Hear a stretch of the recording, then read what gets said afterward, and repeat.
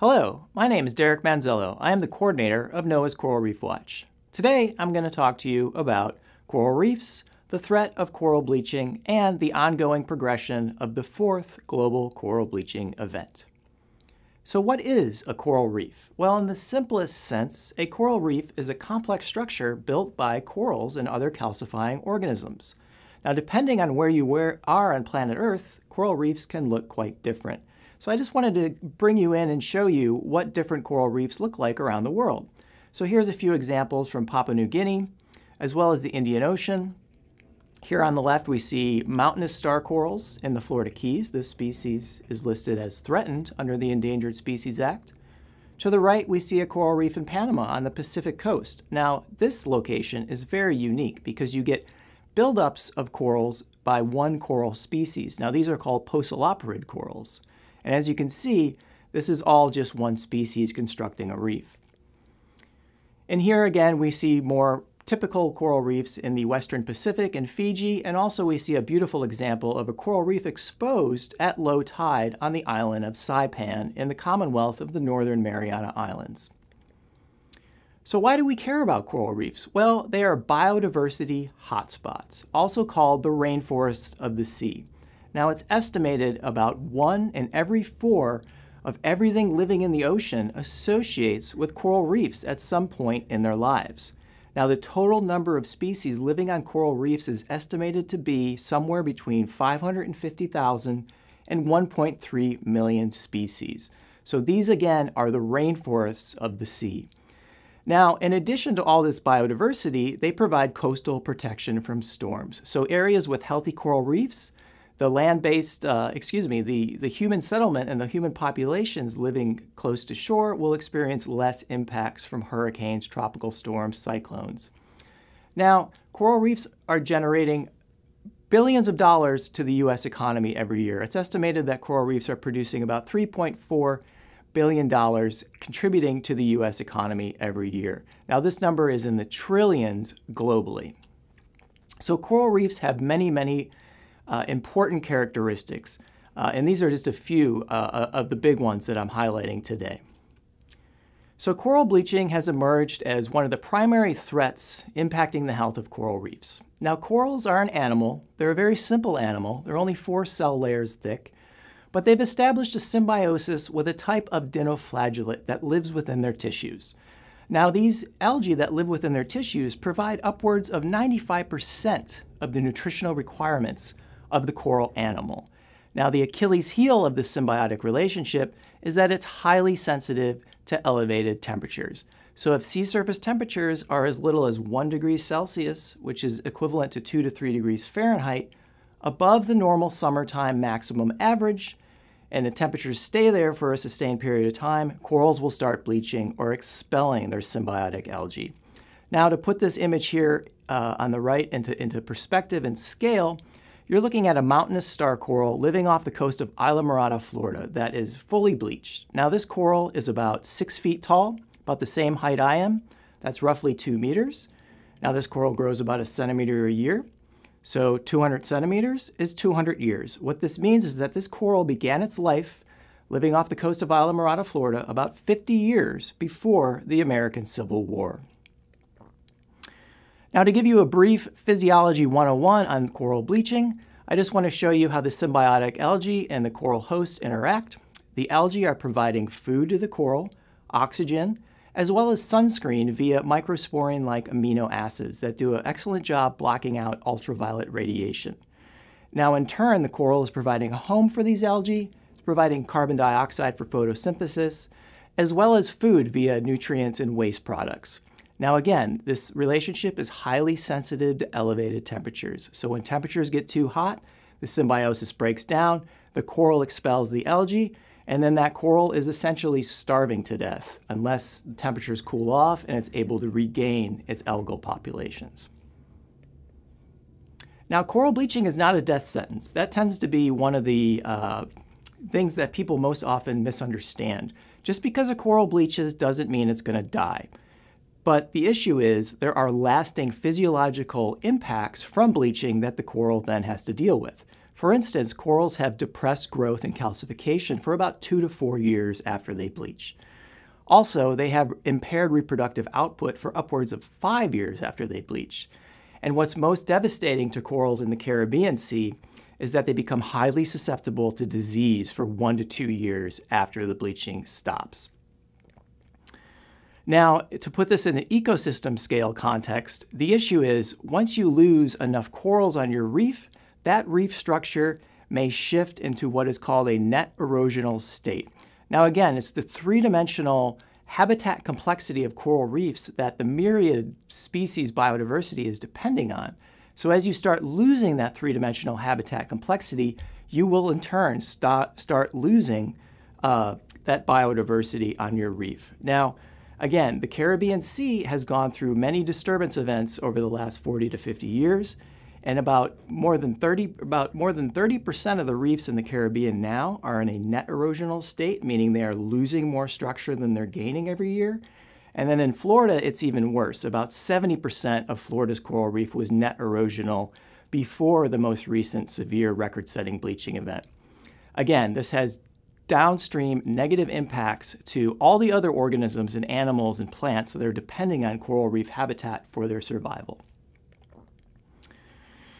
So to kind of put this in context of pretty pictures, so the impacts from coral bleaching do affect many, many other plants and animals. Now today I'm going to talk to you about corallivores and coral obligates. Now corallivore is a term that describes animals that feed on coral tissues.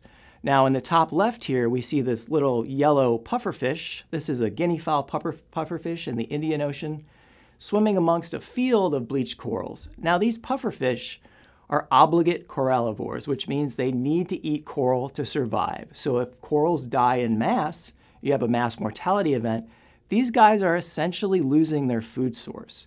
And that's not good for your future survival if you no longer have anything to eat. Now I'd like to draw your attention to the crab in the bottom middle left picture there. This is called a crustacean guard. These are types of crabs in the genus Trapezia. Now these guys form a symbiotic relationship with the corals themselves. So what they do is they protect the coral from crown-of-thorns starfish and other predators. So what they'll do is they'll be able to kind of sniff out the crown-of-thorns starfish coming into the water, and they'll go out onto the branch tips and they'll actively basically push off the crown-of-thorns starfish. They'll clip off its tube feet, they'll grab its spines, and basically eventually the crown-of-thorns starfish goes, all right, I've had enough, I'm going to go to a different coral, I don't want to deal with this. And again, these crabs, they are benefiting the coral, and in turn, they're feeding on fat bodies that are produced by the coral. So if corals die, these crabs, unfortunately, also die. Now, these other images here show you just some of the dazzling, marvelous biodiversity you can find on coral reefs, and these are different organisms that are dependent on living corals in some way. Now, corals are not the only thing that bleach.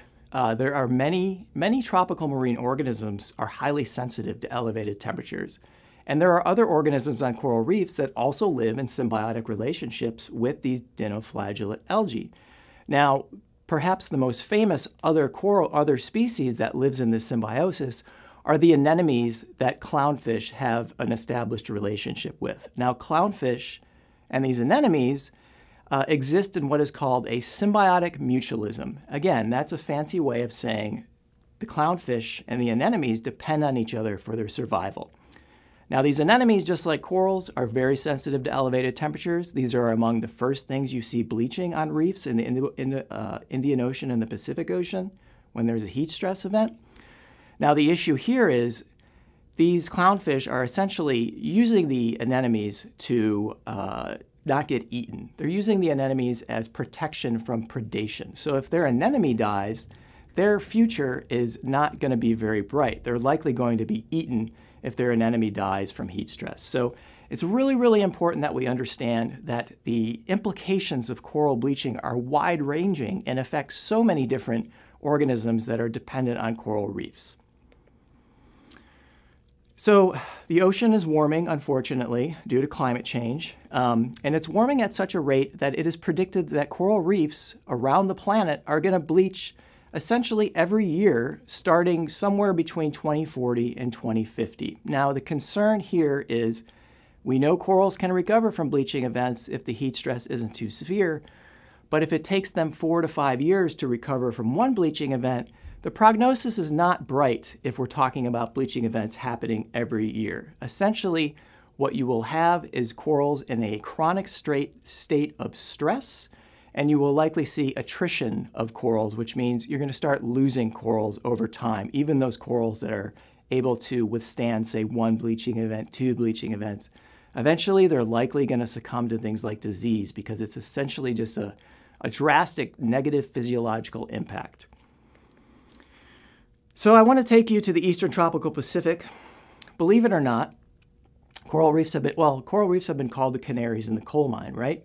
Well, believe it or not, the canaries started dying over 40 years ago. The first mass bleaching event that was observed due to elevated sea surface temperatures took place on the back of the 1982-83 El Nino in the Eastern Tropical Pacific, which caused severe impacts to the coral reefs there.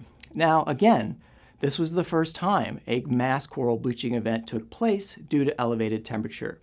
The phenomenon of coral bleaching was very well known at this point. It had been known for over 100 years. Essentially, if you stress a coral, it'll bleach. So if you hit a coral with seawater that's not salty enough, maybe it's too fresh, if you hit a coral with too much light, if you hit a coral with too much sand, too many nutrients, it'll bleach and it'll expel those zooxanthellae. And it was also very well known that corals were sensitive to elevated temperature. But again, this was the first time this had ever happened. The only previous mass bleaching event before this occurred in Jamaica. In the early 1960s, there was a hurricane. It dropped tons of rainfall. All this fresh water funneled into Discovery Bay, caused the reef to bleach due to low salinity stress. However, that reef completely recovered from that stress event. So that was a very different natural event compared to what we're seeing now with climate change. Now, when we talk about the response of coral reefs to elevated temperature, we can really break down the response of Eastern Pacific reefs into a best-case scenario and a worst-case scenario. So the best-case scenario is what has happened in Panama. So on the Pacific coast of Panama, these reefs experienced the lowest magnitude of heat stress during the 1982-83 El Nino. However, they did experience about 75 to 85% coral mortality. What that means is more than 3/4 or 75% of all the corals monitored on these reefs died from this one thermal stress event. Now, this graphic here shows you the heat stress there on the top, as well as the coral cover since before the 1982-83 El Nino on the bottom. And what you'll notice is after the 82-83 El Nino, coral cover plummeted on this reef. However, since it has come back, and not only has the coral cover come back, but these corals that are there now have shown an increased tolerance to heat stress. And this has been due to the association of a heat-tolerant type of algae, Durastinium glynni. So these algae have increased their relative abundance on these reefs and have allowed this reef to recover. So this is a good news story because it means these reefs have shown acclimatization to ocean warming and climate change. So this is a very, very good thing to happen, right? But we also need to keep in mind that this response, again, these reefs in Panama on the Pacific side are essentially built by 1 or 2 coral species. So the main reef building species have shown this increased thermal tolerance, but all the other species in Panama have not shown this increase in thermal tolerance. Likewise, there was a local extinction event of 2 species of fire coral in 1982-83. So even though there is a nugget of hope that comes out of this Panama story, we still need to realize that this one bleaching event had very severe lasting impacts.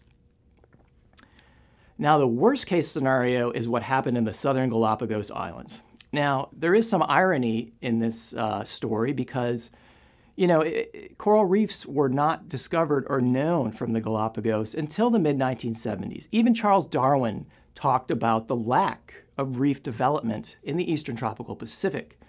Well, in the mid-1970s, a man by the name of Jerry Wellington was working with the Peace Corps, did some snorkeling around the Galapagos, found some coral buildups, contacted his buddy Peter Glynn. They went out, they documented these coral reefs, and then ironically, their publication describing these reefs and alerting the world that coral reefs existed in the Galapagos Islands was published in 1983, which is the same year these reefs died. So 1982-83, the Galapagos experienced the most severe heat stress of this marine heat wave. 95 to 99% of all the corals died, and the reefs were completely bioeroded in about 10 years' time. So this is an image that I took about 12 years ago, showing that there has been no recovery at that site.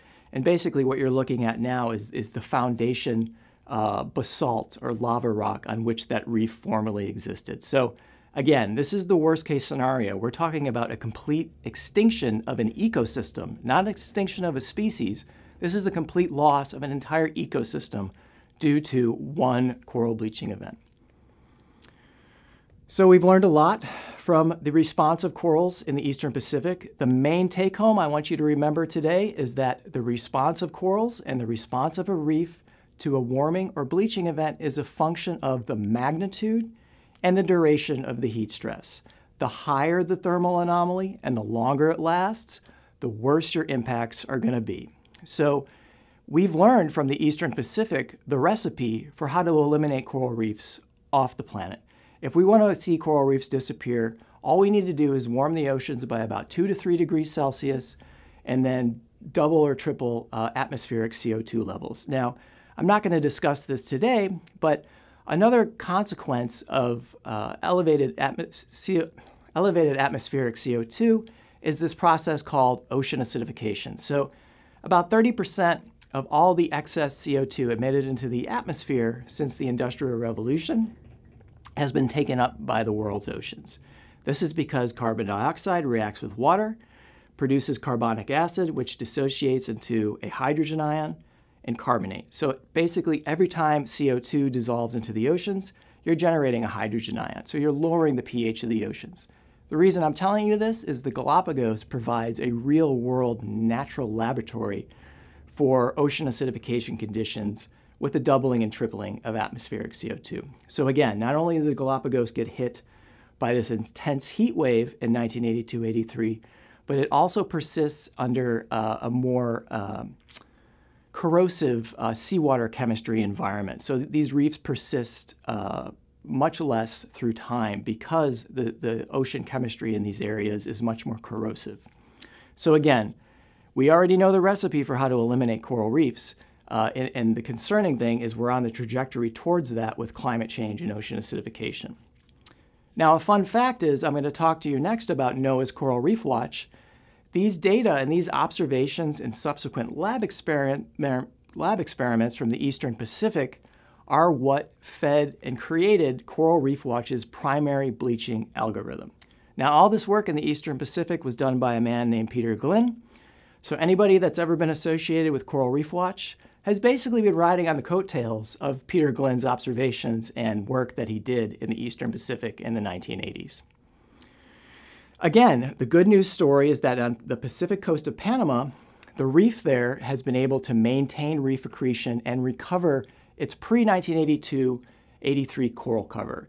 And this is due to an association with heat-tolerant algal symbionts. The one caveat to this is it's unclear how much heat stress this mechanism is going to be able to sustain and still survive and maintain this increased tolerance, because these sites have not been hit with the levels of thermal stress that we've seen in Florida and the wider Caribbean in 2023 and 2024.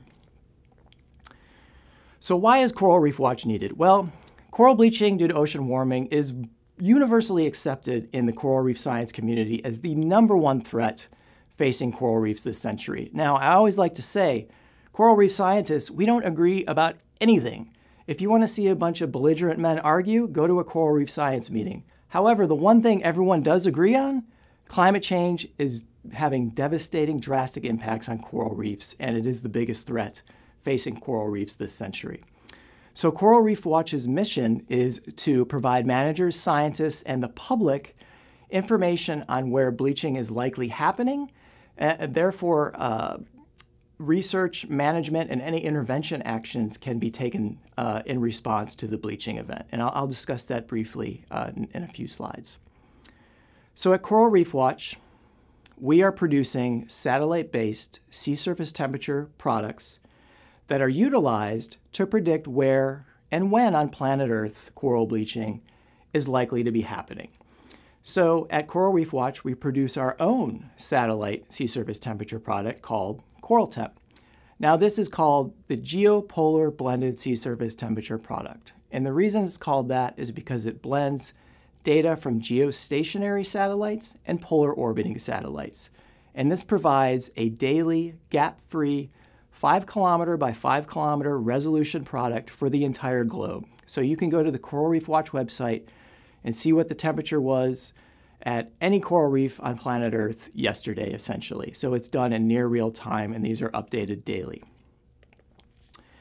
Now, when we talk about coral reefs, again, we are most often interested in anomalies, or how temperatures are relative to what they normally are on average. So what you're seeing here is how temperatures as of September 22nd, 2024, compared to the average in the satellite record. And the take home here is much of the world's oceans right now is much hotter than average, except for that blue band there in the eastern equatorial Pacific, which is associated with the development of La Nina, which I'll cover in a few slides.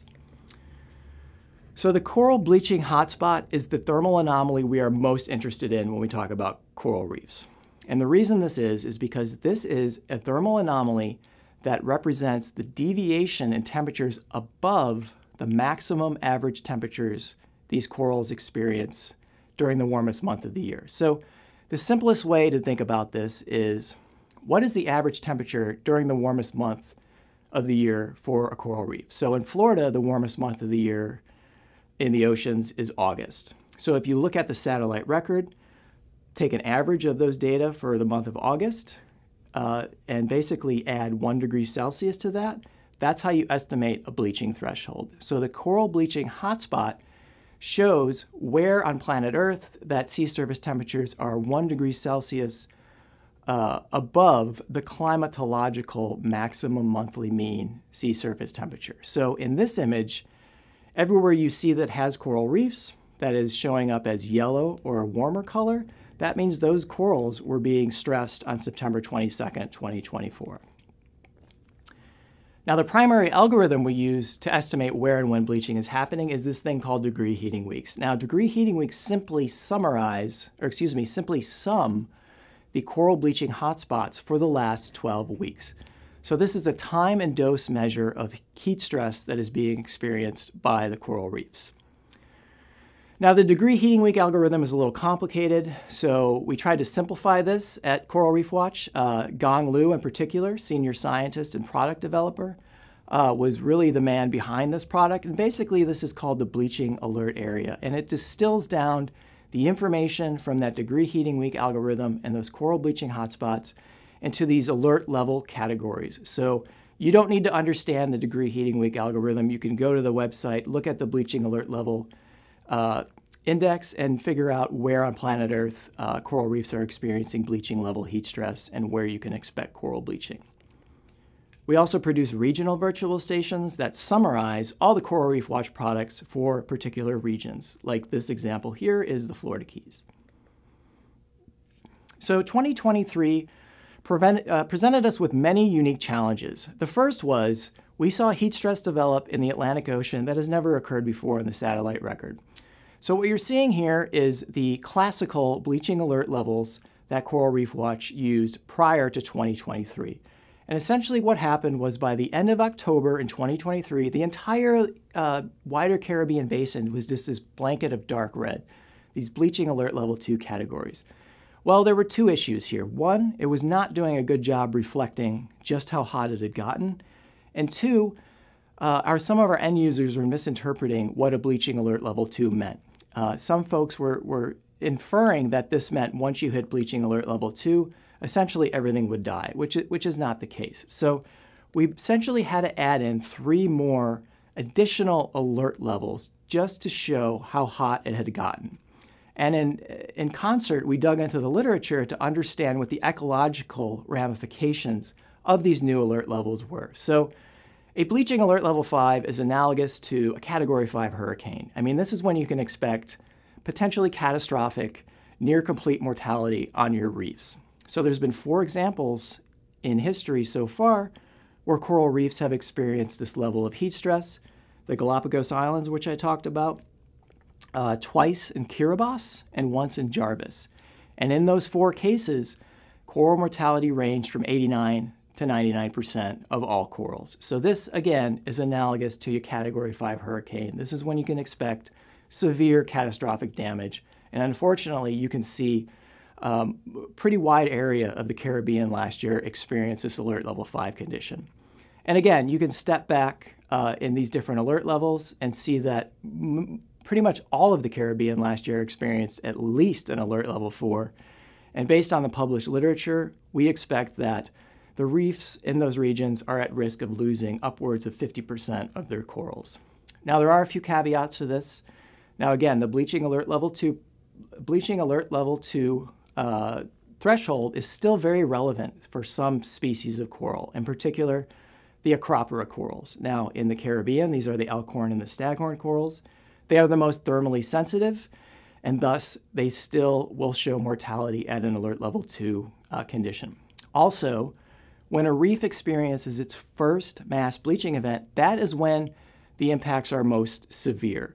And one of the reasons for this is because you essentially have a culling or winnowing of the most heat-sensitive species. So during subsequent bleaching events, reefs can show what appears to be an increase in thermal tolerance, but in some cases that may just be because all the thermally sensitive species have unfortunately perished.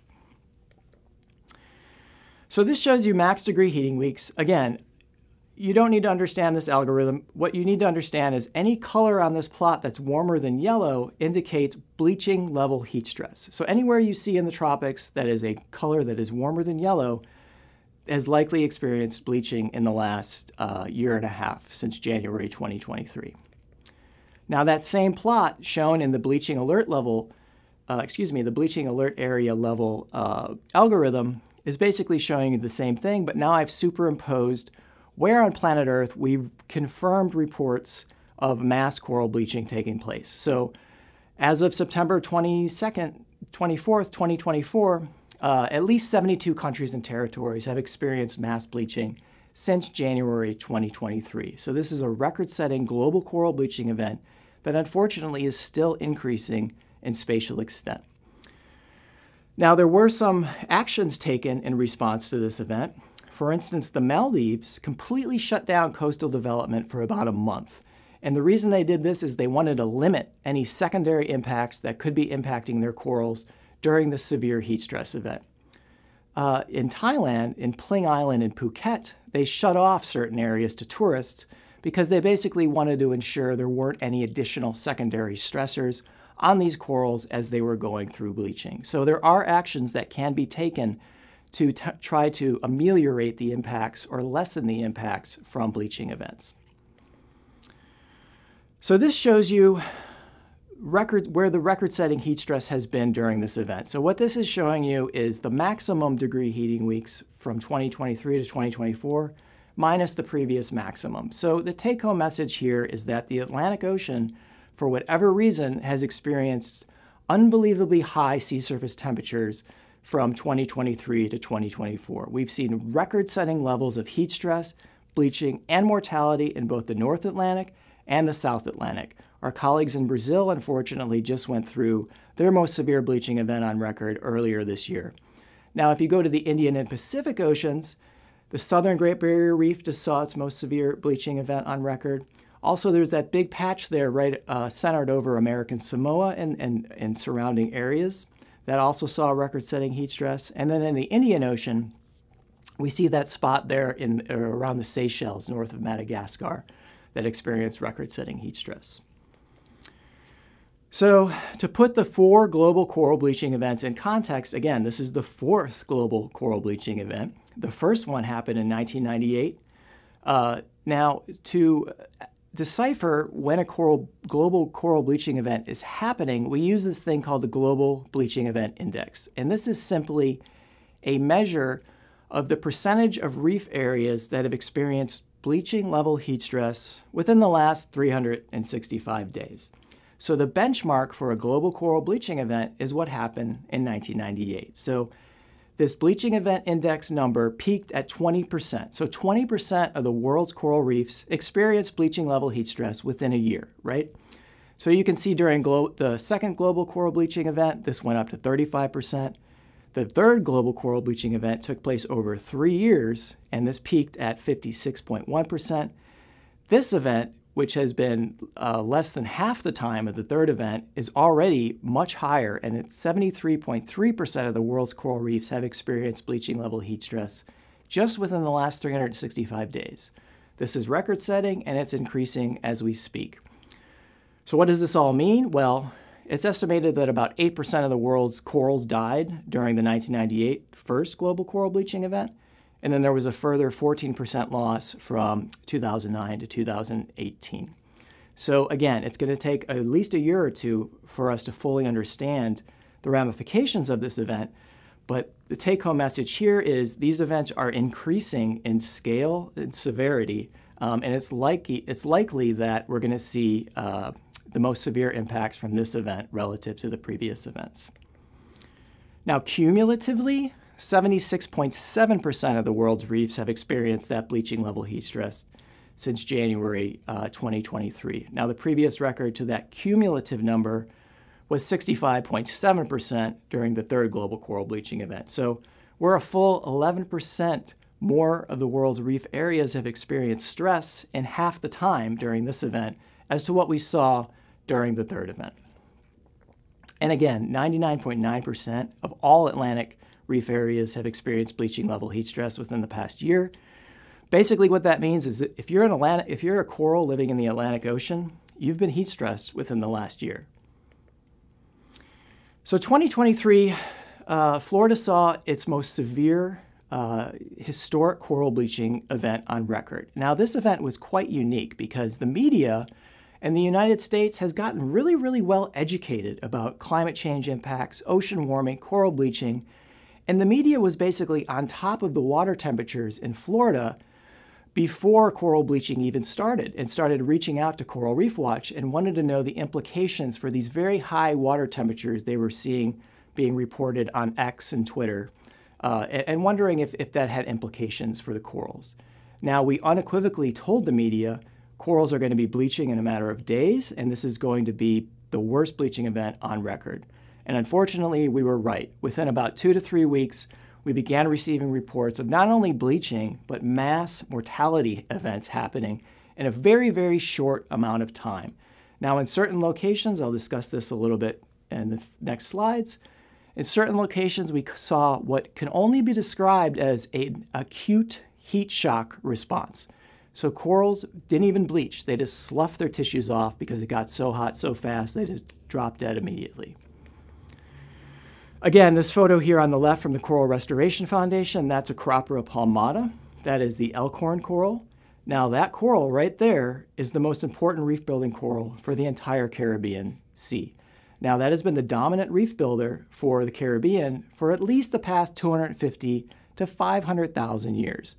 Essentially, any reef that has been built to sea level in the Caribbean was built by Acropora palmata. So that image there, what you're seeing is an Acropora palmata coral going through that acute heat shock and rapid tissue loss.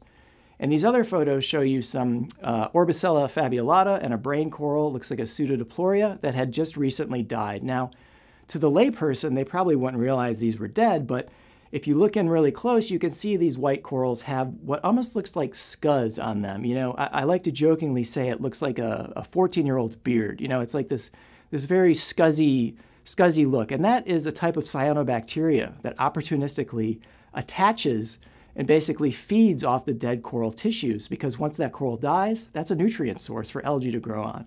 And that's the first thing you see when a coral dies. You see that scuzz come in. One of the things that was the most surprising to me last year in Florida is we saw this acute heat shock response in the soft corals, the sea fans, the gorgonians, the sea whips.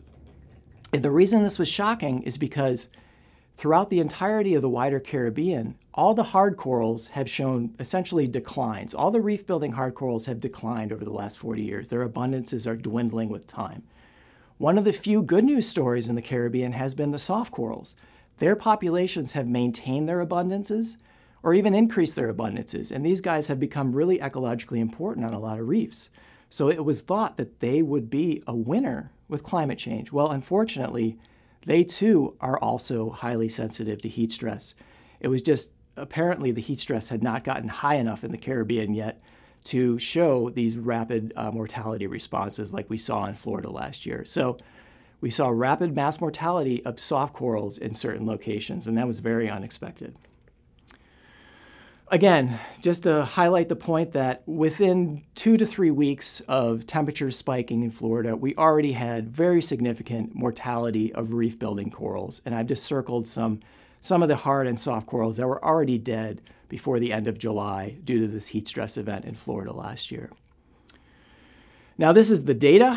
If you don't want to get too data heavy, you can just basically read the slide. Basically, what we saw last year was the heat stress started earlier than ever before. It lasted longer than ever, and it shattered previous records. So prior to last year, sea surface temperatures in Florida for 29 straight days were higher than had ever been recorded in the satellite record. So before 2023, basically temperatures that had never been reached in Florida, in 2023, they were reached in Florida and sustained for a whole month. So that is a crazy statistic to think about. And this figure you're seeing here, this is all the data in the satellite record for daily average sea surface temperature. Those are those squiggly lines on top there.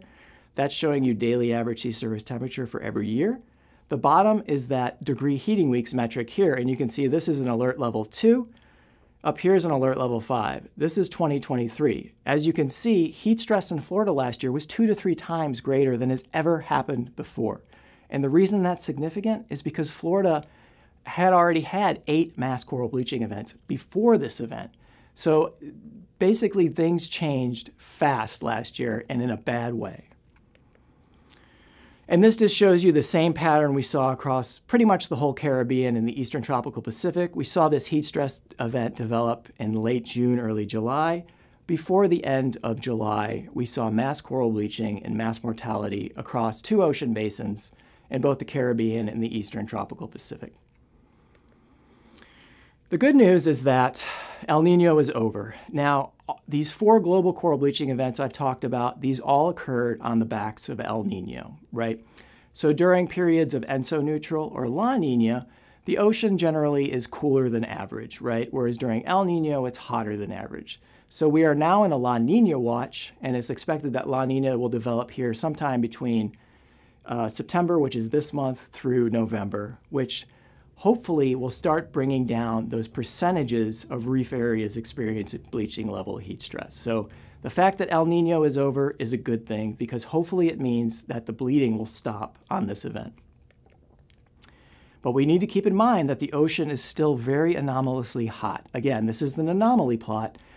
And basically what you see here is the entirety of the world's oceans is hotter than average, except for that kind of wavy line you see right here in the Eastern Equatorial Pacific. Now that is prototypical signature of a La Nina developing, right? And that's good, like I said, because that should start bringing down the global average sea surface temperatures. But the issue is everywhere else in the oceans is still hotter than average. The only place that is not really hotter than average is some of these reefs in the very far southern part of French Polynesia. So the ocean is still running a very serious fever.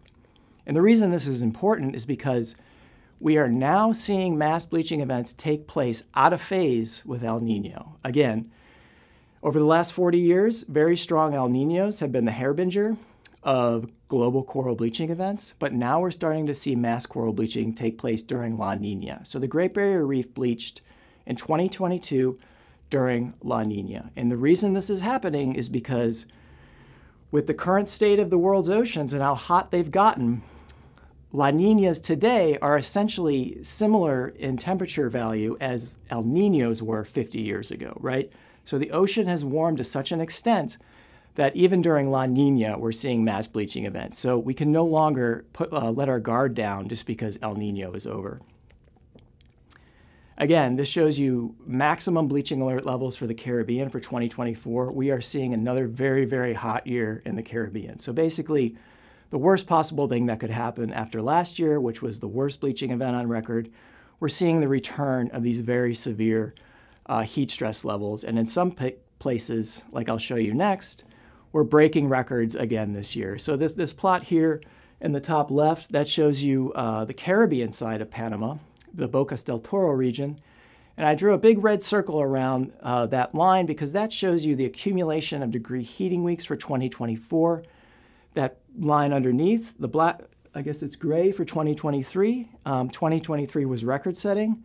We're again breaking records this year. Same pattern in Nicaragua as well, which is very alarming, again, because like I said, we've received reports of severe and widespread mortality of corals.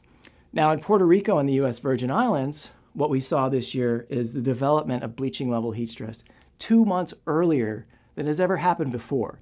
So this is very, very alarming because if you remember what I said early on, the response of reefs and corals to warming is a function of the duration and the magnitude. If you're adding in 2 extra months of a bleaching event, that is not good news. So we really need to keep an eye on what's going on in the U.S. Virgin Islands and Puerto Rico because, again, we're seeing unprecedented patterns in the Caribbean this year once again, which is crazy considering how crazy it was last year. So now you're probably asking, well, now what? Well, the more we can learn from these events, that means the more we could potentially do in the future, right? So history is usually the best predictor of the future, right? Any geologist will tell you that. So there's only one prior example of the amount of heat stress the Caribbean experienced in 2023 in the past. And this is what occurred in 2005 in the U.S. Virgin Islands. So in 2005, the U.S. Virgin Islands experienced about 15 to 16 degree heating weeks, which is right on the threshold between alert level 3 and alert level 4. Now remember, pretty much the entirety of the Caribbean hit at least an alert level 4 last year. So what happened in the Virgin Islands? Well, some pretty interesting things happened, actually. The first thing was a lot of the corals didn't die from the heat. What killed them was they experienced disease outbreaks 1 to 2 years after the heat stress went away. So again, corals become immunocompromised and very, very susceptible to disease after they bleach. So the heat itself might not actually be what's killing the corals. It could be the fact that their immune systems basically just are completely out of whack because they were dealing with that heat stress. Another thing we need to keep an eye on is this corallivory. Now, say that 3 times fast. So corallivores are animals that feed on coral tissues. Now, things like the crown of thorn starfish can be devastating and basically wipe out large areas of live coral on places like the Great Barrier Reef. But over here in the Atlantic Ocean, the big problem we face here are from these coral-eating snails. Now, in the Atlantic Ocean, these guys are in the genus Coralliophila. In the Indo-Pacific, these guys are in the genus Drupella. Well, these guys have a knack for coming in after a bleaching event and basically chomping down all the corals that survived. Now, in the Maldives, it was found by Andy Bruckner and colleagues that these guys had a preference for corals that were more heat tolerant, which makes sense if you think about it, right? Because if a coral is more heat tolerant, then it probably has more lipid reserves after a bleaching event, so more tasty, more nutritious. Now, in the Caribbean, the Coralliophila, they seem to cue in on damaged corals. So again, what you can have happen is after a mass mortality event, the surviving corals and surviving tissues that are still there, you get aggregations of these coral-eating predators that come in and basically finish the job, right? The corals survived the heat, but then these coral predators came in and basically ate them. So removing certain coral predators or corallivores is a well-known viable intervention step that can be taken to help corals recover from bleaching events. So bleaching monitoring, what is it good for? That's a question I've been asked because, I've been saying since this event started, we need more data on what's happening on these reefs. And people say, well, we have enough monitoring data. What do we need more monitoring data for? Well, with bleaching monitoring data, you could establish intervention timelines. Now, what you're seeing here is a mortality curve relative to heat stress from Florida for Acropora palmata and Acropora cervicornis. Now again, elkhorn and staghorn corals. These are 2 of the most important reef builders in the entire Caribbean, and they experienced a very significant, unfortunately catastrophic mortality event in 2023. Now, if there's any silver lining with this, we now know when you can expect to see about 50% of your elkhorn and 50% of your staghorn corals to die. Now, you might be saying, well, why is that important? Well, it gives managers and restoration practitioners information for when they need to do their interventions, right?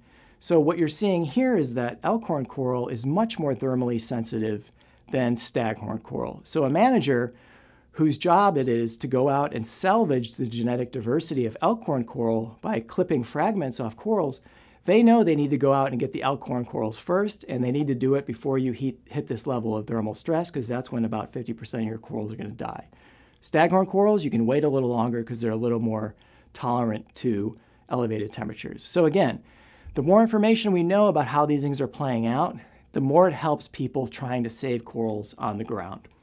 And the other thing I think we really need to figure out is the timing of these disease and corallivore outbreaks, are these predictable? If they're predictable in time, then moving forward, we know, okay, 3 months after a bleaching event, that's when white plague starts. We need to get out and start intervening for white plague disease.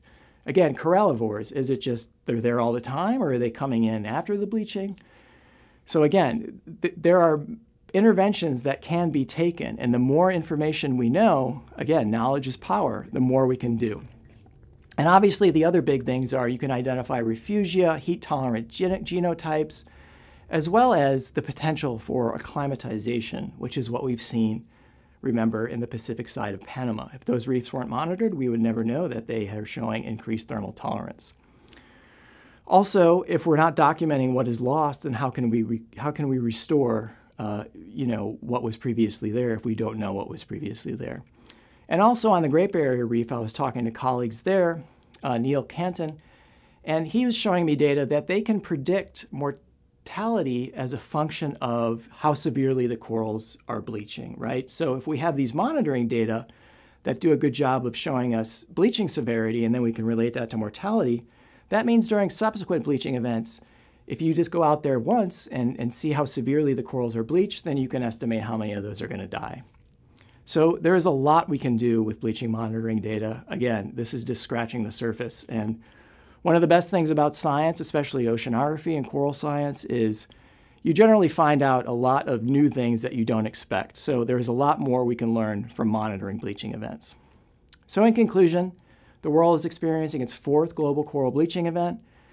Since February of 2023, coral bleaching has been reported from at least 72 countries and territories spanning all ocean basins. And again, 76.7% of the world's coral reef areas have been impacted since January 2023, and this number is still increasing as we speak.